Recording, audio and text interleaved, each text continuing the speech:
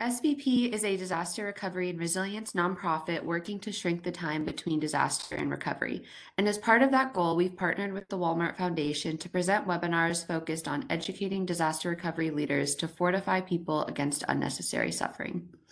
SBP has 5 interventions: building efficiently, sharing our model with other organizations, preparing home and business owners through resilience training, advising municipal and state officials, and advocating for policy changes and improvements to the disaster recovery industry. We believe in a holistic approach to disasters, increasing resilience before and streamlining recovery after. And with that, I'm going to pass it over to our Senior Government Advisor, J.R. Sanderson. Well, good morning, folks. Today we're going to have a great pitch by our friend and colleague Joe Boyes on all things associated with HUD proofing. But before we get to that, just a couple of things that we would like to talk to you about in terms of SBP. January 9th through the 12th in Savannah, Georgia, we will provide the Leader Practitioner course. This, of course, is funded by the Walmart Foundation. If you would like to join us at this, we can guarantee you that you will have not only a good time, but you will learn a tremendous amount, not only from the cadre that we'll bring, but also from your peers about all things CDBG-DR and CDBG MIT related. So with that, let's go to the next chart. And here I'd also like to advertise that we are going to, based upon demand from numerous grantees, we're going to hold our Finance for Effect course. This is how finances are absolutely critical in everything that we do in CDBG-DR and CDBG MIT. And this is a course that we held last year to great review, and we're going to hold it again this year. We're going to do it in Savannah. We're going to do it from the 6th to the 8th. It is 2 days. This is not paid for by the Walmart Foundation, so we are having to charge for this course. It will be $2,200 per seat, but I can guarantee you that you will walk away from this with a far, far greater understanding and proficiency in all things finance associated with this business that we're in. Let's go to the next chart, please. Here are our upcoming webinars. As you can see, we've planned out for the entire next year. In November and December, we're going to be spending a lot of time talking about leadership and decision making and organizational effectiveness. January, we'll pick up again with some good talks about recovery strategy, how to do that. March is going to be exceptional because we're going to contract for some really smart environmental folks to come on and talk to you. And as you can see here, we just continue out throughout the entire year talking about these critical topics in disaster recovery. Next chart, please. And folks, we ask that you follow us on LinkedIn, right? So we ask people to follow the SBP link. We do put on a great deal of information up there, and we think it helps the disaster recovery community. Next chart, please. And with that, I get the great honor of introducing Joe Boyes. Joe is the Director of Business Development and Partnerships here at SBP, part of our Great Advise team. Joe has planned and executed 2015, 2016, and 2018 South Carolina hurricane disasters. He is the author of various action plans that you've seen written that come from the great and sovereign state of South Carolina. And candidly, probably has the highest disaster IQ of anybody I know. He's got more than 10 years of experience, and of course he holds and lords that Master's of Public Administration over us from the University of South Carolina. Ladies and gentlemen, now my pleasure to introduce to you Joe Boyes. Thank you, sir. Next slide, please. Next slide. So what all we're going to talk about here today is basically it sets the foundation for ensuring that you have at the end of the day a successful program. So you see compliance, finance, and auditing really are the frame of what a successful program needs to look like. So we're going to focus on that to HUD proof our programs. Next slide, please. So there are a lot of different ways that you can improve your programs to ensure that you don't run into any issues whenever you have a monitoring visit from HUD or the OIG. But at the end of the day, when HUD comes to talk to you, they're really going to focus on 3 major areas. They're going to take a look at your eligibility requirements. Did you do what you said you were going to do in your action plan and only serve folks who met your eligibility requirements? They're going to look at your procurement processes. Did you follow the law, whether it's yours or the federal requirements, whichever is more stringent? And then they're going to take a look at duplication of benefits. With CDBG DR funding really being the funding of last resort, there's a lot of funding that came prior that you have to account for before you try to serve anyone within your program, and they're really going to put that under a microscope whenever they're taking a look at the program. Next slide, please. So the first way we can HUD proof is by following the law. Obviously, knowing which laws apply is going to be critical, and there are a number of laws that do apply to these programs. Fortunately for us, HUD has put out a lot of resources so that you know the regulations and the standards, and if you have not already dived into it, I would encourage you to take a look at the CPT monitoring handbook, particularly focusing on Chapter 6, which deals directly with disaster recovery. Everyone in your organization needs to be familiar with these laws, and then you need to clearly articulate in your action plan how you intend to follow all the federal requirements. Next slide, please. Really huge, can't emphasize enough, your initial procurement and purchasing needs to be as clean as possible, and you have to make sure that you follow the law closely. Avoid any conflicts of interest or the appearance of a conflict of interest. And as I mentioned, you need to follow your procurement law or the federal standard, whichever is more stringent. A lot of folks had to repay a lot of money based on shoddy procurements. So don't take shortcuts and make sure that you're doing things by the book. Next slide, please. So the Federal Register is going to establish the framework in which you develop your programs and activities. You have to know what is in that Federal Register notice. Everyone in your organization has to be familiar with it. And then once again, your action plan is where you're going to articulate how you meet those requirements established in the Federal Register notice.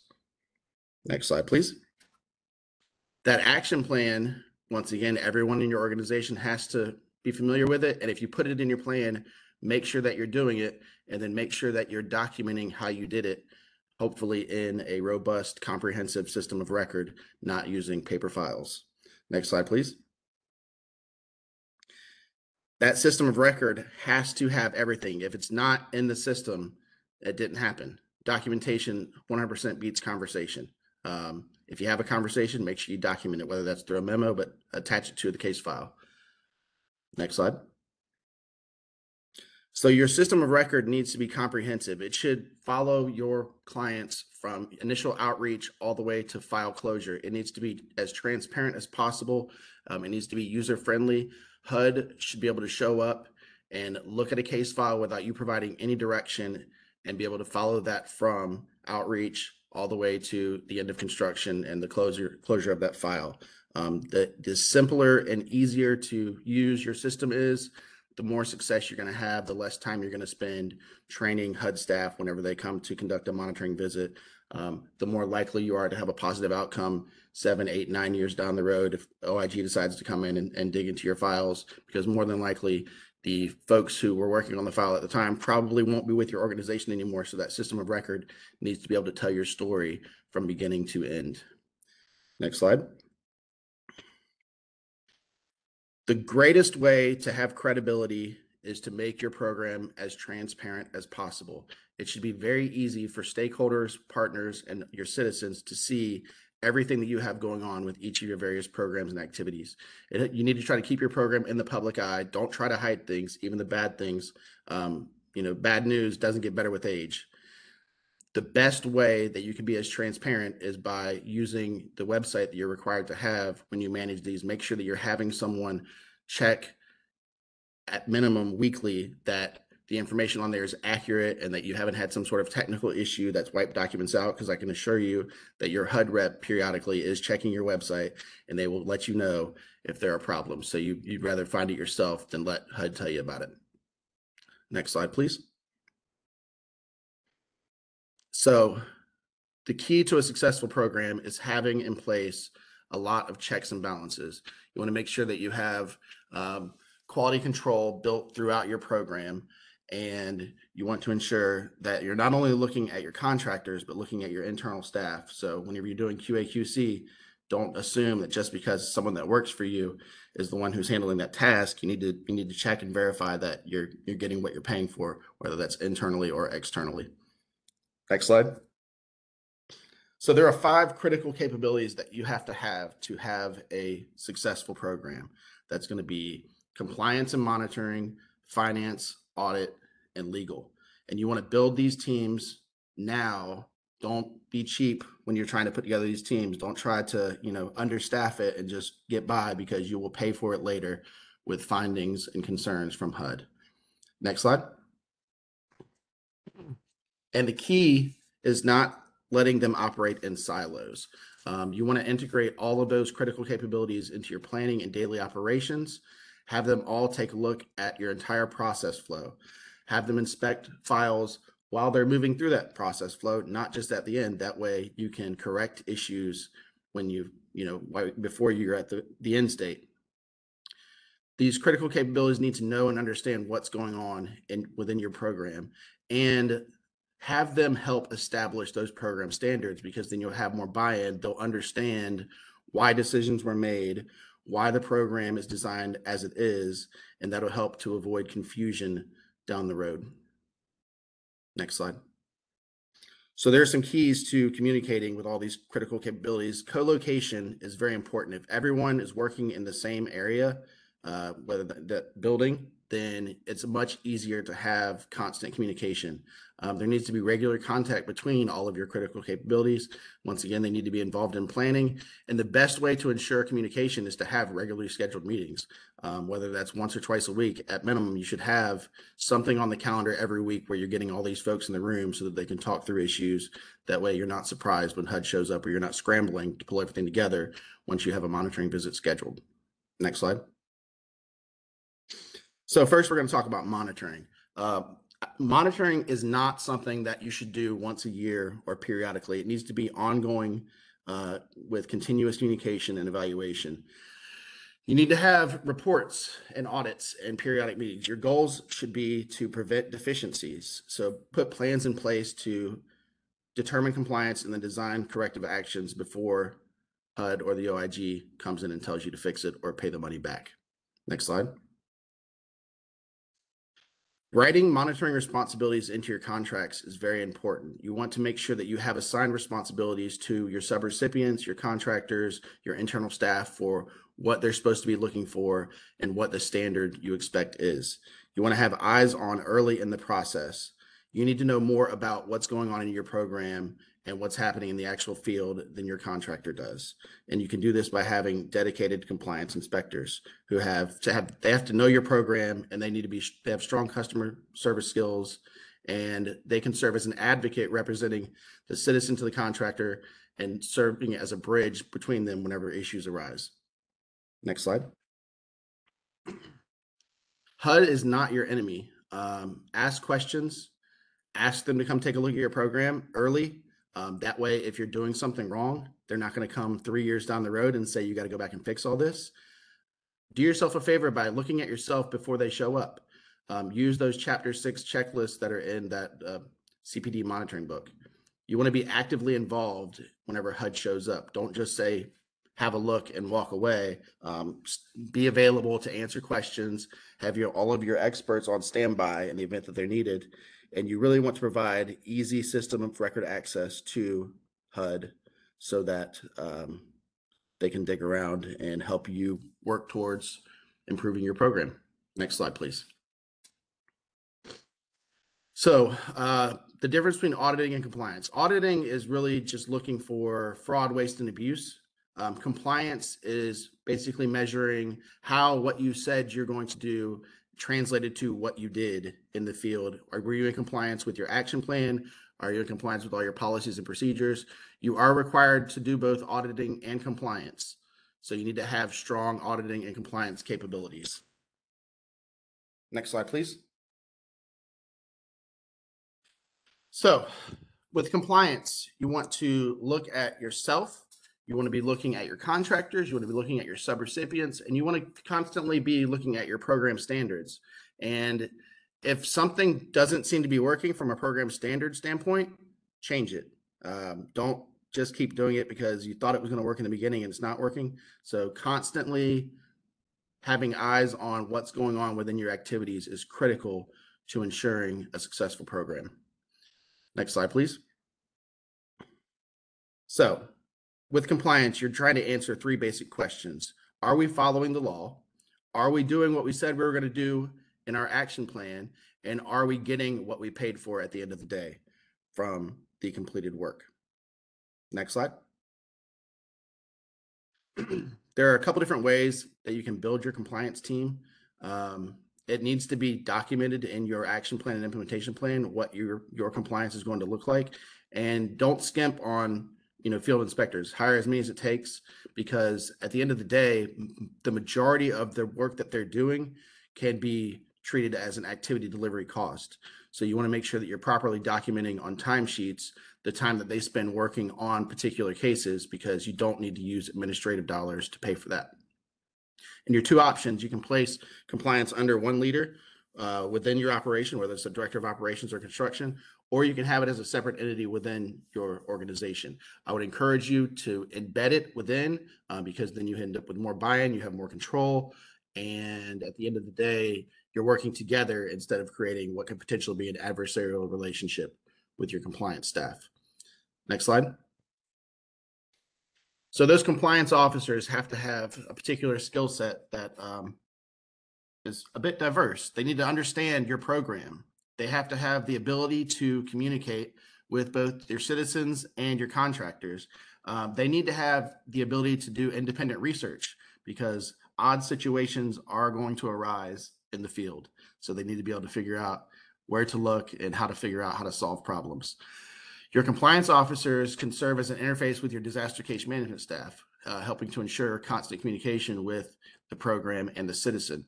They have to have the ability to use your system of record and take a ton of photos in the field, write reports, and then make sure that they are documented in that case file within your system of record. They need to have some common construction knowledge. They don't need to be licensed general contractors, but they need to know what right looks like, basically. And sometimes they have to be willing to get dirty. They may end up having to crawl into a crawl space.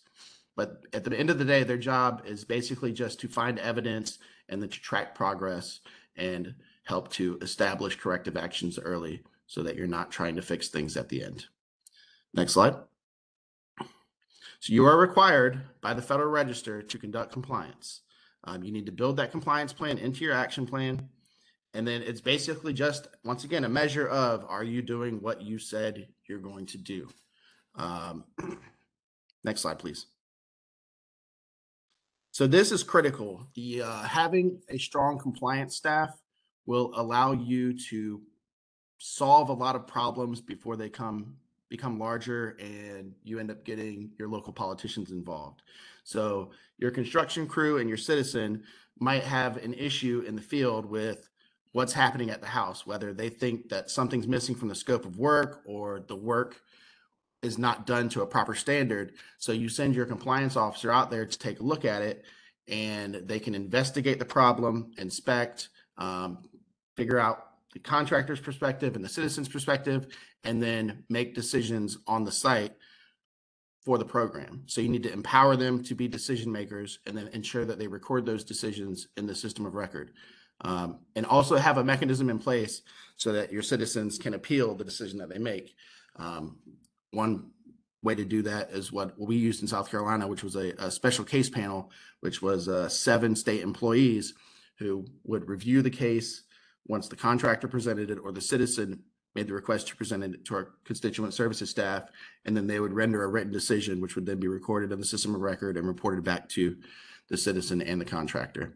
And that solved 99% of our problems that couldn't be solved in the field. Next slide, please.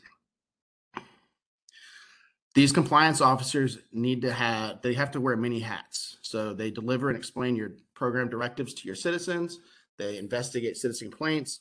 They assist with audit investigations. If your audit staff thinks that Ms. Jones may be running a business out of her house and has income that's not being reported, they can go out there and take a look. And they need to participate in the building contractor inspections. I would encourage you to have your compliance staff, if you have enough, to participate in your initial damage assessments. That way they can help to manage expectations for the citizen at the beginning. And they also need to participate in your final inspection process to ensure that you're getting what you paid for. You did what you said you were going to do. Next slide, please. So the next critical capability we'll talk about is finance. You need to have a policy for invoicing. Don't make it complicated for your contractors to submit the bill to you. Once they've submitted that bill to you, you want to make sure that you're paying it in a timely fashion. So keep track of how long it's taking you for your finance staff to process invoices. And when I say process invoice, I'm saying process a proper invoice. So don't let your finance staff become the quality control for your contractors because they want to submit shoddy invoices. Make sure that you have a checklist to ensure that you have all your documents in the system of record prior to paying your bills. Your finance staff is really your last line of defense to ensuring that everything is in that system of record. They don't need to verify that everything is correct. They need to make sure that all the documents are there. Your compliance staff and your audit staff are the ones who need to be checking for accuracy. Your finance staff just needs to be checking to make sure that it is there. And include your finance staff as a part of your individual file closeout for that last review to ensure that everything is aligned, all the dollars match up. And as I mentioned with compliance, having your finance staff embedded in the organization will allow for a much smoother process. And one way to get in trouble with HUD that I want to point out here is that ensure that before you spend a single dollar on a case or before you sign a single contract, that you have completed whichever type of environmental is required for the type of project you undertake, whether that's an environmental assessment or a tiered assessment. You want to make sure you have both that tier 1 and that tier 2 in your case file before you pay a dollar or sign a contract. Next slide, please. So you have options for your payment methods. You can just say, I'm going to pay at the end when the work is complete. You can say, I'm going to pay 10% once demolition's complete, 50% once the house is roughed in, and then the balance at the end. You're only going to pay 95% at the end and then withhold 5% to allow for a warranty period. But you want to make sure that you establish how you intend to pay in policy and follow that policy. Keeping your program moving financially is critical to success. If you're not paying your contractors in a timely fashion, they're going to pick up and go work somewhere else. There's plenty of opportunities for those contractors throughout the country in the DR world. So they're going to go where it works best for them. Make sure that you have rewards and punishment built into your systems. If your contractors are building faster, higher quality work, give them more work. If they're struggling, impose penalties. You can put timeliness standards based on your type of construction. You can say, if this rehab project takes more than 60 days, for every days after day 60, I'm going to charge $100 a day until you get it done. Because at the end of the day, you want to get that citizen back into the house as quickly as possible. And we always have an obligation to be good stewards of taxpayer dollars. Next slide. Couple different ways you can build your finance team, but there's really several key missions that they have to be responsible for. First is accounting for all the financial aspects of the grant. They want to be able to conduct a detailed systems check on all invoices prior to payment. They need to be responsible for that DRGR interface and drawing down those grant funds. This is a point where I'll talk about, segregation of duties, make sure you have proper internal controls. Make sure that you don't have staff doing requesting payments and then approving payments. You need to make sure you have all that segregated, and then everything needs to be recorded in your system of record. Next slide, please. Some simple questions that your finance staff needs to be able to answer. How much money do we have? How much have we spent? How much have we obligated? This should be something that they are reporting to you at minimum on a weekly basis. One area where grantees get in trouble is budgeting administrative cost. So make sure that your finance staff is closely monitoring your admin burn rate and take corrective action if necessary. Don't assume that all of your staff need to be billing their time to admin. Take advantage of activity delivery costs at every opportunity and make sure it's documented properly on your timesheets. Make sure that your finance staff is reviewing those timesheets and then properly allocating the hours worked. Your finance staff needs to know how much money you've provided to subrecipients and what the progress is on their spend. And if you notice that they're struggling, initiate corrective action early so that you're not waiting to the end to pull that money back and then you don't have anywhere else to spend it. And they need to be reporting how much money you're spending on a monthly basis so that you do not end up on the slow spender list, because no one wants to be there. Next slide, please. Some key metrics that you may want to have your finance staff report out to you. What's your average cost per home by housing type? How much are we actually spending when we compare the administrative and all of our contractor costs to our direct cost ratio? How long is it taking for us to pay once we have received a proper invoice? What's the general market for paying for a certain service? You need to be reviewing this at minimum on a quarterly basis. You'll find out quickly if you're not paying enough because all your contractors will complain, but you will never find out if you are overpaying. So make sure that you're doing a market analysis to ensure that your rates are in line with what somebody who was reasonable would do in compliance with, cost reasonableness. Next slide, please. Here's an example of a checklist that we used in South Carolina where our finance staff would go in and verify that all of these elements were in the case file before they would pay that final invoice for the case. Because once you've paid it out, you're likely not going to have much assistance from that contractor in putting any documents that might be missing, such as permits or the green building checklist. Next slide, please. So let's talk a bit more on program payment options. When we talk about seed money, this is an area where you can really help a lot of your local builders participate if you're able to provide some money up front so that they're not having to serve as the bank for your program. You can provide it as a percentage, as I mentioned earlier. You can say we're going to give $10,000 at the beginning so that you can go out and buy building materials and you're not having to float, $100,000 for 90 days. You have to be sure to account for that seed money, though, if you're going to provide it. You don't want to have a situation where you say, I'm going to pay 50% up front for a mobile home replacement, and then they order the mobile home, but your citizen ends up falling out of the program for whatever reason. So make sure that your finance staff is tracking that seed money and aligning the money sent out with the case files so that you don't end up in a situation where you're trying to claw back several $100,000 from a contractor when you realize that 20 or 30 of the applicants ended up not moving through your process. And make sure that you document how you intend to provide seed money in all of your policies and procedures. Next slide, please. So you want to invoice for work that's completed. You want to make sure that it's an accurate representation of the scope of work and all associated change orders. It needs to be validated in your system of record.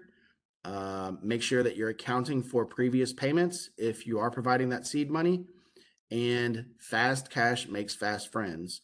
So make sure that your staff is processing those invoices as quickly as possible and not wasting their time fixing bad invoices for your contractors. If they find errors, kick it back. That way they're able to process quickly valid invoices. Next slide, please. You have 4 different options for invoicing. Option 1 is where your subcontractor will then submit an invoice to your general contractor, who will submit it to your subrecipient, who will then submit it to you as the grantee, and you'll pay your subrecipient. Option 2, you may have a subcontractor submit an invoice directly to you as the grantee. Option 3, you work directly with the general contractor, who then works with the subcontractors. And then option 4 is you have some organization in between that's an implementation vendor who all invoices flow through the implementation vendor and you're paying one entity. I would encourage you to use option 4 because it allows you to have, less procurement opportunities built within your program, which allows you to assign houses rather than putting everything out to bid, which is going to really expedite your progress for your programs. Next slide, please. So you want to have system checks in place prior to making your payments. You need to have that documented disaster damage. You need to make sure that your citizen met all of your eligibility requirements. You need to make sure that all of the work orders and associated change orders are proper, and make sure that you're checking that you're being billed at the rates that you established, whether you used a fixed price or if you use some sort of third-party software like Xactimate. You want to make sure that you have documented with photos evidence of completed work and it is uploaded in your system of record. All of this must be in the system of record or it did not happen and you should not pay it. Next slide, please. There's always going to be a balance between the cost and the speed. It takes forever and a day to just get access to CDBG DR funds. So all of your citizens have likely been in dilapidated conditions for probably 2 years before you even get to them. So you may end up having to pay a bit more to ensure that you're able to build faster. There's always going to be a fine line between there. Just make sure it is reasonable and you're checking to ensure that it's reasonable on a quarterly basis. All your contractors are going to expect most likely a 15% profit and a 15% overhead on each job. As I mentioned earlier, you want to incentivize and reward good work.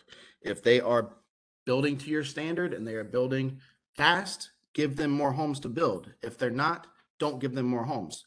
Punish your poor performers. Don't keep feeding something that's not working, and make sure that you build in standards within your process flow to keep homes moving so that you don't have citizens out for extended periods of time. As I mentioned earlier, the a penalty for overstandardness is an effective tool that is within your capability to use that will ensure that your contractors are doing what they say they're going to do.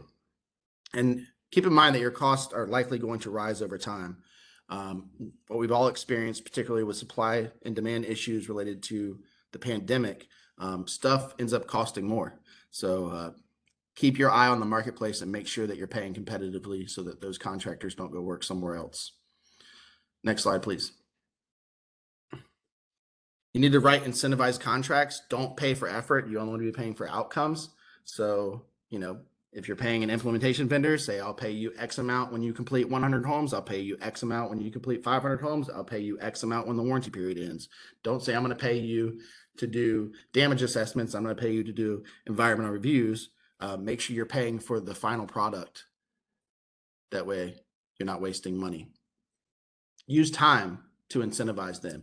You can put, you can say, if you get me 100 homes complete by this date, then I'll pay you this much more. If it takes you another month beyond that, that amount's going to lower. If it takes you 3 months beyond that, we're going to lower it even more. But make sure that your standards are measurable, transparent, and they are built into your contracts.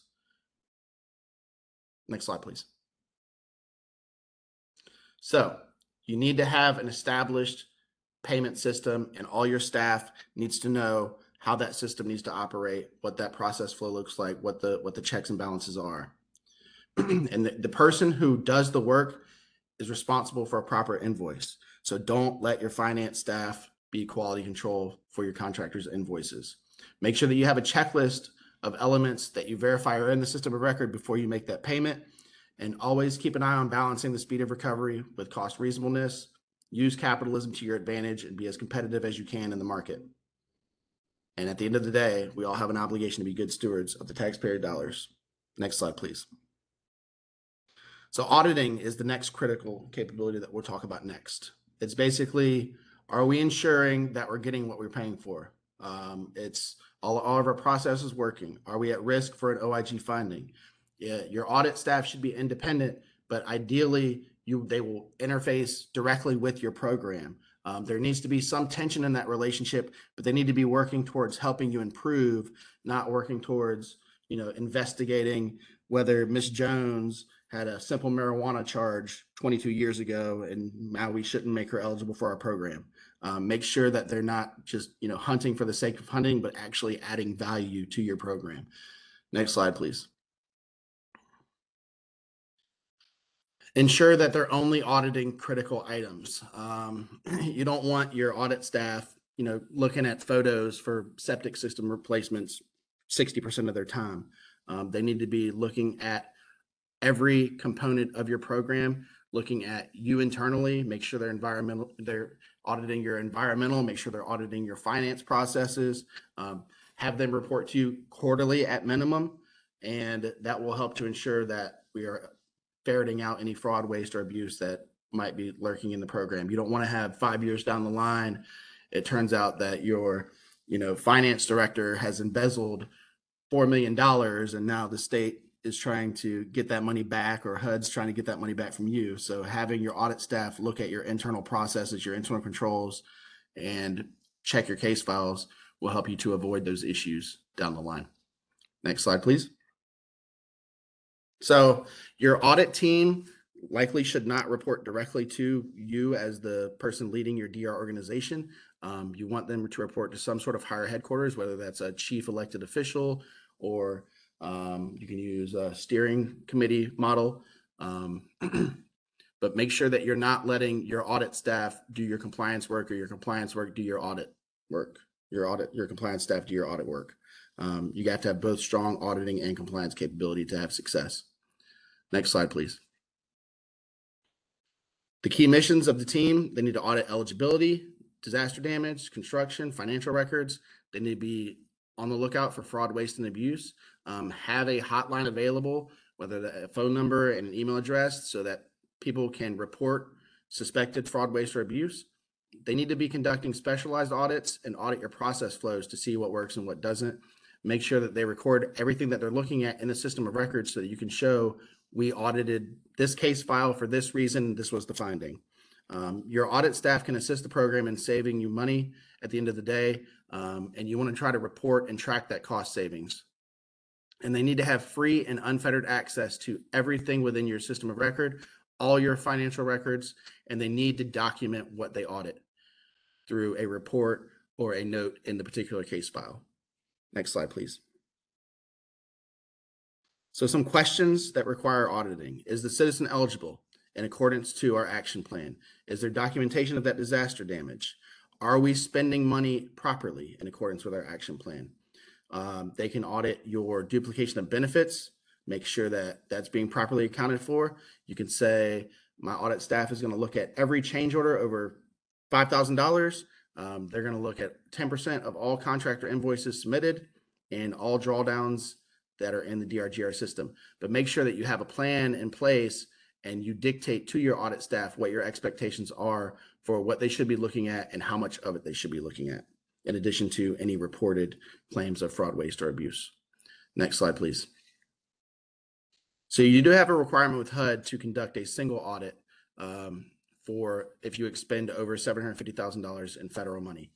Likely, in most situations, if your state or territory is dealing with other federal funds, this single audit will likely be completed in a more comprehensive fashion. So you may just have to report data to that process, but you need to check and make sure that you do have a single audit every year, because it's one way that you can quickly get in trouble. Next slide, please. You need to make sure that you're advising your subrecipients of their requirements to conduct a single audit if you're going to be providing more than $750,000 to them. And make sure that you document in your contracts that requirement to them. Next slide, please. So you need to have internal audit, you need to have an independent audit. You need to make sure that you're doing any of your required state audits and make sure that you have that single audit completed every year. Next slide, please.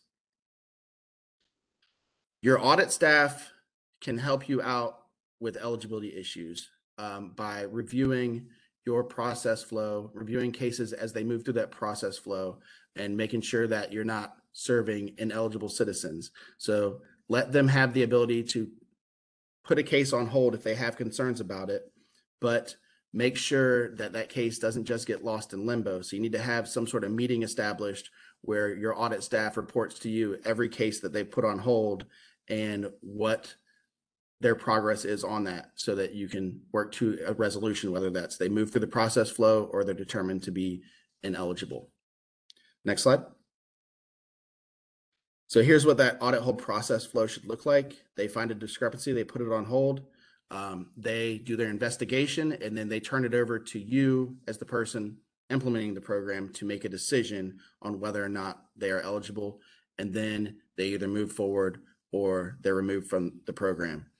You should really try to not have a citizen on audit hold for longer than 21 days. If you're not careful, you'll have a situation where your audit staff gets a little overzealous and they'll put a ton of cases on audit hold, and then you'll have folks sitting in limbo for 2, 3, 4, 5, 6 months at a time, which is going to lead to a lot of complaints and ultimately going to make your program look bad. Next slide, please. So here are some suggested threshold options. With single family housing, it's generally considered to be high risk. So you want to make sure that you're auditing about a quarter of all your files for the most part. And then, but you really want to make sure that you have the capability to document what's being audited within that system of record, and ensure that your audit staff is building a standardized report that gets reported to whoever's in charge at the higher headquarters level, whether that's a governor or a mayor or some sort of steering committee, make sure that they are providing a report to them on a quarterly basis. Next slide, please. So just like all the other critical capabilities, your auditors have to know your action plan and your policies. They need to know your program. Make sure that they're auditing those items with the highest cost benefit. You don't want them, messing around with, $100, $200 issues. They need to be focused on $1,000, $10,000, $50,000 issues. Make sure that they are auditing your subrecipients. Audit your eligibility as much as you can. And if you think there's a concern about documentation, whether it's this driver's license might be fraudulent, or we think they weren't actually living there at the time of the disaster, then put that case on hold and give your audit staff time to investigate. And you want to make it as easy as possible when HUD shows up for them to see what you audited yourself. So documenting properly in your system of record and having those quarterly reports will help you out once HUD comes into town. Next slide, please. So the last of the critical capabilities that we'll talk about is legal. Having a robust legal department is very important for ensuring that you're following the law, that you are in compliance with all those federal cross-cutting requirements. You're meeting what's dictated in the Federal Register notice. But you want your legal staff to be embedded in your process and then provide guidance as you develop your policies and procedures, but do not let your legal department write your policies and procedures. You need to have them written to a standard that is simple to understand. You don't need to have a bunch of legal jargon thrown in there. They just need to make sure that what you said you're going to do is legal. And in some jurisdictions, you may be required to have legal staff involved in real estate transactions. I know that was the case for us in South Carolina. Your legal staff can assist you in writing those decision memos for situations that you had your compliance staff as arbitrators and it ended up making its way up to a special case panel. They need to help you in contract development. They don't need to write the contract. You as the operator should write the contract and they should review the contract to make sure that it is legal. They are critical for your procurement process and ensuring that you are in compliance with procurement requirements. Next slide, please. So your lawyer is going to be the best person to help you understand all of the myriad of laws that you're required to follow. The best thing that you can have to counter a lawyer is a lawyer. So don't be afraid. Don't design your program to be so risk adverse because you're afraid somebody's going to sue you. Just have a good lawyer. You're going to get sued at some point through this process. But having a strong legal staff will allow you to operate more efficiently. Let them assist you in writing policy, but they need to be, a part of the process, but not the primary author. And one key thing that legal can do is help you work through issues that may come up with heirs properties.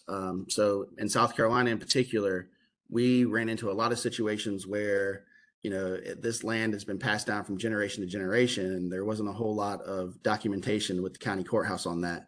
So having a strong legal staff can help you work through those issues so that you're able to help your most vulnerable citizens at the end of the day. Next slide, please. So you want to make sure that the people you hire for all these critical capabilities are OCD. They need to be the absolute best at paying attention to details. They're going to be a pain in your butt, but it's going to be worth it at the end of the day. These programs are very, very long. You need to plan for transition. Make sure you have documented processes in place for what each area's responsibility is. That way, if somebody leaves, you can have somebody plug right back in and you don't end up with a loss of service. You need to be over communicating. You do not want to have these critical capabilities siloed or compartmentalized. You don't want to keep things a secret. Everything needs to be transparent. You cannot communicate enough. Over communicate, over communicate, over communicate. These are the key players who are going to be involved in closing out your program at the end of the day. So they're going to help you to ensure that all of your case files are as clean as possible so that you can have a clean transition to grant closeout. Next slide, please. So when HUD comes in, don't be afraid. You want to seek out HUD inspections. They're going to look at your program and they're going to help you to make corrections before the OIG comes in 5 years later, and then you end up having to pay a bunch of money out. You need to have a plan in place for these HUD monitoring visits. Make sure that you're scheduling your own pre-inspections, work through those checklists, which you can find in the CPD monitoring handbook. Do the checklist before they get there. When they're actually on site for an inspection, work with them. Help work towards a yes. They're going to run into problems. They're going to be concerns, but if you're actively engaged in the monitoring process, oftentimes you'll have an opportunity to make corrections to your policies while HUD is still there. And that way, once they leave, they're not writing a report that says we have 22 findings, because you can address 21 of them before they even leave your facility. Next slide, please. We will now open it up for any questions that you may have. Thank you, Joe. I'm not currently seeing any questions that have come in the Q&A or the chat box. So if anyone has questions, go ahead and type them now. Otherwise, we will move on.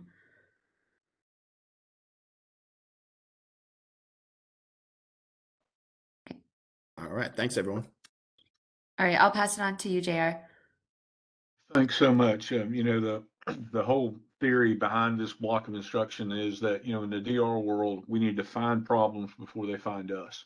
And I think Joe did a masterful job here of laying out where we can find all those problems at. Because what happens is, if we don't find it as a problem, we will find it later on as a crisis. And when that happens, a lot of people get involved. If you'd like to come and geek out with us, we talk disaster recovery with you and your peers, and you learn just as much from your peers as you will from our great cadre. We'll do that again in January in Savannah. Your eyeballs will roll back in your head, but if you're a disaster nerd like the rest of us, you will have a blast. So we talk disaster recovery from the CDBG DR perspective, soup to nuts. We believe that we are impacting programs across the nation. And if you're interested, let us know. Talk to your bosses. See if you'd like to come. We'd love to have you. Love to meet you and love to talk to you and love to learn from you, because every disaster is unique and every disaster is different. Next chart, please. Once again, for those finance folks, Joe covered a great deal of detail in here today about all things associated with finance and what a critical capability that was for leaders. But if you're a finance leader in this business, you know, we need to now be talking about DRGR. We need to be talking about drawdowns. We need to be talking about checklists. And we teach all that in this course. And we'll do this January 6th through the 8th in Savannah. We are having to charge for this course, but we think that your finance leaders and the folks in your finance department will learn a tremendous amount by it and make you better. So with that, we ask that you consider us for this. Next chart, please. Again, the list of webinars that we have, we're going to continue on until the Walmart Foundation grant runs out. So we're going to continue to teach about 1 or 2 webinars per month. We think these are good for the disaster recovery industry.